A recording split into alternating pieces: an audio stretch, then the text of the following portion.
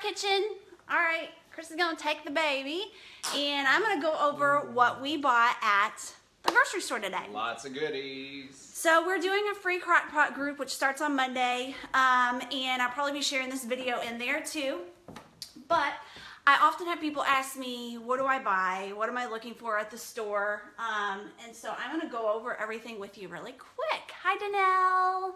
She's in our Crock-Pot group and one of the awesome coaches on our team.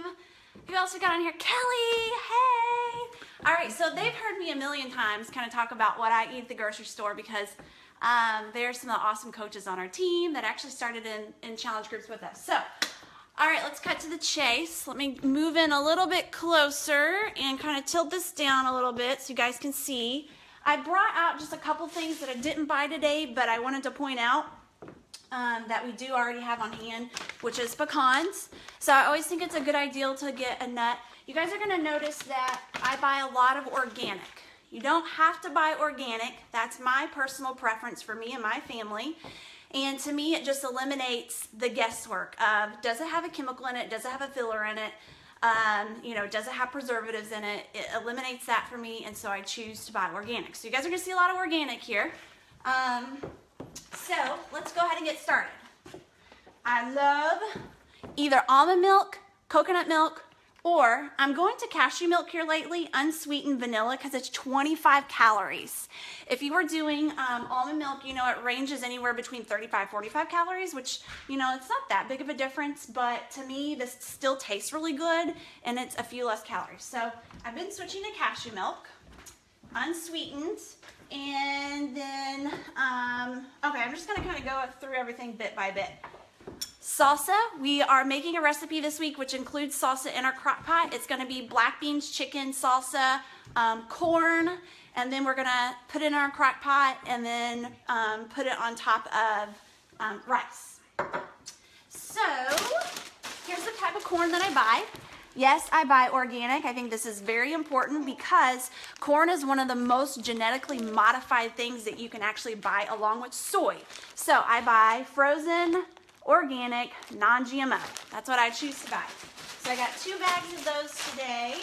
Here is my salsa. I usually get Simple Truth brand. They didn't have it today. Yes, again, I buy organic because again, it's gonna be a very clean salsa if I don't want to sit and make my own homemade salsa, which I don't.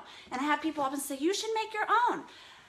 That's awesome. I love when people make their own, but literally we cook every single meal in our house, breakfast, lunch, dinner, and we do it every single day almost, besides the one day we go out to eat. And so to eliminate that in my life, I buy my own salsa. I don't make it. All right, then, yes, we do buy jelly sometimes. This is kind of like our special treat because with the jelly, the sugar in it, it's not super high. It's 8 grams of sugar for 1 tablespoon. But I do, again, buy organic because the ingredients in it is just strawberries, cane sugar, and then that's about it. So we love croutons. We make a lot of salads in our house. Everybody always asks me, what kind of croutons do you buy? This is what I buy. They're organic croutons. Croutons usually have a lot of other garb in it, so when I buy organic, again, I know that I can read each ingredient and I know what it is. I'm going to tilt this up a little bit. There we go. Okay, and then let's go over here to lettuce. So typically I buy romaine. They're out of romaine today. Boo. So I got an organic mix of spinach and kale. And then we also love these, which is a salad maker. We'll occasionally have these, and they are organic. I think this one is an organic brand. They were kind of limited on what they had today, but it's like a little salad kit, okay? So we got all of that, and I always have people ask me about quinoa. You can buy quinoa, make it ahead of time if you want. That's cool. Again, this is where we make every single meal every day, and we like to eliminate time. So we buy frozen bags of organic quinoa. This is what it looks like. I had somebody messaging me the other day saying, what in the world is quinoa? Like, I've never made this stuff before. We didn't know how to pronounce it either at first. We called it quinoa. Yeah, it's quinoa. But this is, you pop it in the microwave for 4 minutes and it's done. That's it. So I bought, I like this one. It's a white quinoa, and then Chris really likes this one. Love it. It has he was like, what is in this? I think it tastes like garlic, and it does. It's made with garlic and sea salt. And then again, so we're doing a lot of crock pot recipes this week that actually call for quinoa. We love the frozen. Adorable sidekick. Angela says we got adorable sidekick. Isn't it cute? So sweet. Okay, and this is going to be a surprise in Reese's lunchbox. Now, pretzels aren't the most healthiest thing. I'm not going to lie. They're not the healthiest thing. But when you look at all the other options out there, I just was going to put this as a treat in her lunch this week. And it also has almond butter. And almond butter is really good for you. So she does. This is something new. Yeah. Yeah. This is something new that I found. We pack her lunch every day, and it's extremely clean. Yes. For a 4-year-old. Very. And she loves it all and eats it up. She eats like an adult. Yes, she does. Okay, so the next thing is organic corn and quinoa blend. I love this. Typically, this is what we buy when we do pasta. But on our crockpot challenge this week, I do recommend whole wheat pasta for the baked ziti because when it's in the crockpot, this doesn't take very long to warm up. Like the quinoa and rice blend is done very quick when you put it in boiling water. So if you put it in the crock pot, it became very mushy. We learned that the hard way when we had a very mushy baked ziti one time, but it was still good. It still tastes good. So for our crock potters, you do want to get whole wheat, but this is typically what we like to buy if we're going to be making, we make our own macaroni and cheese. We don't buy a box macaroni and cheese. All we do is boil this, add in some plain Greek yogurt, add in cheese, and mix it up, and it's really good. We call that protein mac and cheese because it has plain Greek yogurt in it. All right, and then rolled oats. That's a staple in our house. Everybody always asks me about what kind of barbecue sauce. Again, you can make your own barbecue sauce. It's awesome. If you have time to do that, that's great. But again, I just buy an organic barbecue sauce. I know everything that's in it. This is what we use. We have a crock pot recipe we're doing this week. It's pineapple and barbecue sauce and chicken. You throw it in there. You top it over rice. It's Hawaiian chicken. Yummy in our belly. You want to know what we have for treats? Back in the day, we used to have what? Little Debbie's. Little Debbie's. Ice cream. And we still kind of like to have a sweet treat after dinner. Now, for me, I've converted over to having my shake. So anybody who follows me, you know that I use Shakeology because I feel like it's a very clean product that doesn't have all the chemicals and fillers and all the other garbage that you find out in supplements. So it's the only thing I use. And I use it at night for my sweet treat and my cravings, but Chris has his at work during the day. So often, he will go to the pantry and get some organic chocolate chips. These are amazing. Really hit the spot. Yes. All right, this is new. Hello. Thank you to Christina Clay if she ends up watching this live video. In our challenge group, a few people have been posting about Starbucks having this peppermint mocha. Usually I do try to buy organic coffee. We haven't found one that we've been in love with. We've kind of switched back over to having Starbucks. And this one, actually, for the peppermint, I wanted to sit and read the ingredients. It's just coffee beans and natural flavors. So it doesn't have, like, garbage in it because I was kind of nervous about that. But I read the ingredients were good. And, okay. So anybody who has kids and you pack their lunch, it's really hard to figure out what can I pack them that they don't have to warm up. Well, first of all, Reese is awesome. She eats cold chicken.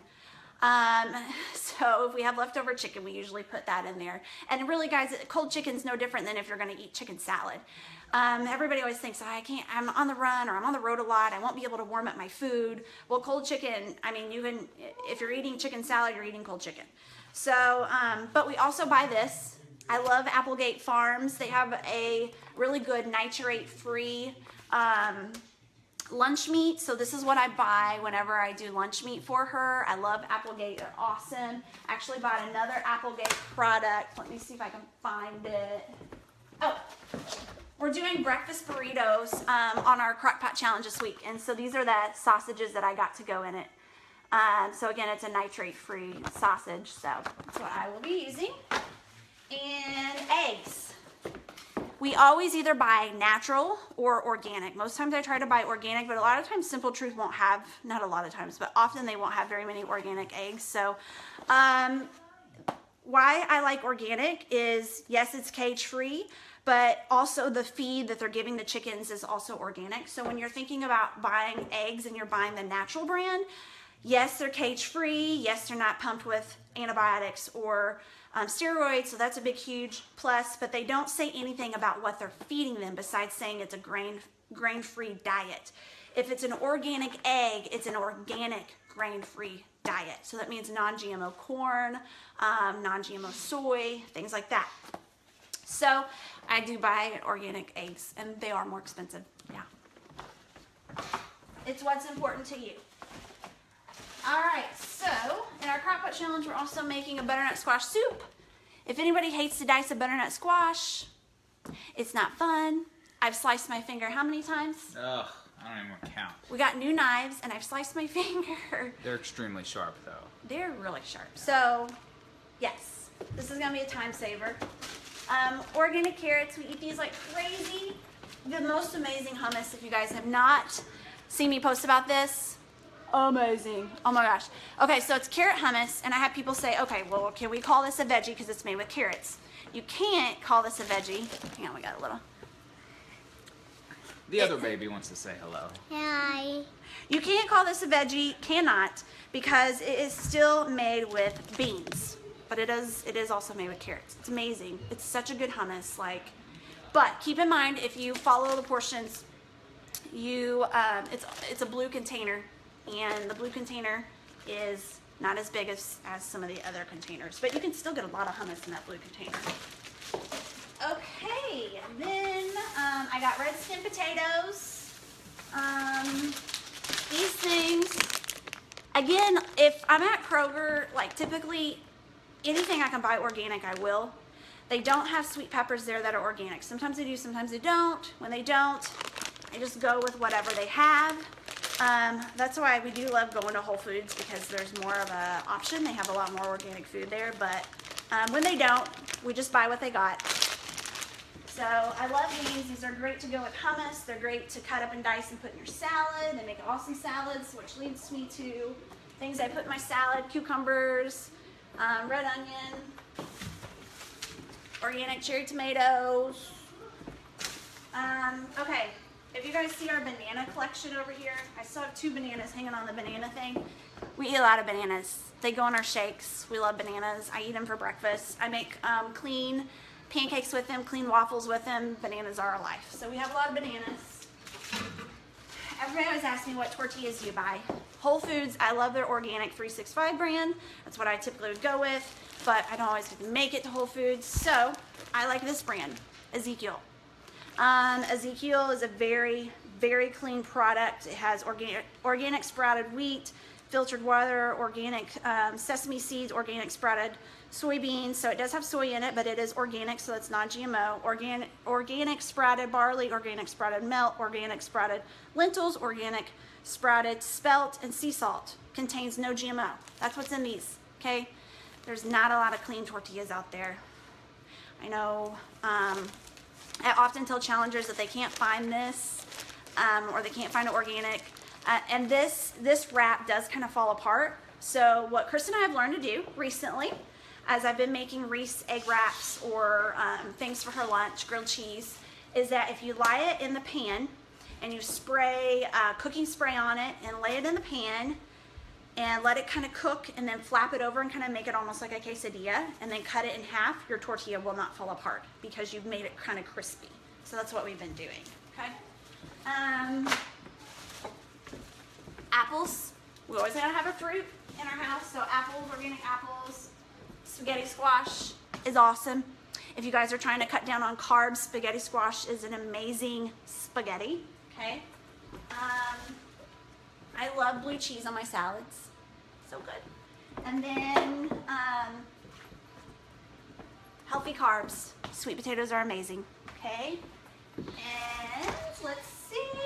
Oh, yogurt, I usually buy organic. They didn't have it today at Kroger, so what did I go with? I love Faggi, whatever that brand is. So that's what I went with. Chicken. We eat a lot of chicken at our house. And ground turkey. This is our meat selection for today. Again, I do buy organic, okay? I will admit organic chicken is very expensive, Okay, I have 1.5 pounds of chicken, and I paid $10.49 for it. Okay, so again, it's what's important to you if you want to buy it or not, but that's what my family prefers. And then Reese doesn't know about this yet, but we're going to have a little art project. Castor. And Castor. Hey, Reese. She's in bed. Oh, she's in. Oh, It's nap time. it's a nap time. There we go. All right, so that's it, guys. That's what I buy. Fish. I do buy fish, but I only buy it at Whole Foods. I only like their brand. We've tried Kroger's. Salmon's been really fishy. Cod's been really nasty.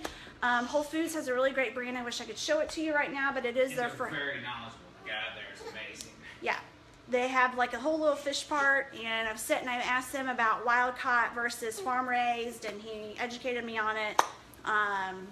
So it was very informative. But yeah, so that's where we get our fish from, and I usually buy the frozen. Does anybody have any questions? We got like 35 people on here.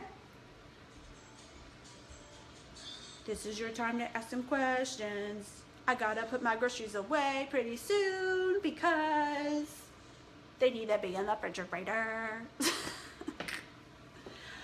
All right, guys, I'm gonna jump off here. Even though I won't be live, you can still comment below if you do have questions, and let me scroll and see if I've missed anybody as I've been jabbering here. I don't see that I missed a question from anyone. Kelly Branson, hey, she said hi. And yeah, I think that's it. All right, guys, I'm gonna jump off here. I hope everybody has a happy Sunday. See you later.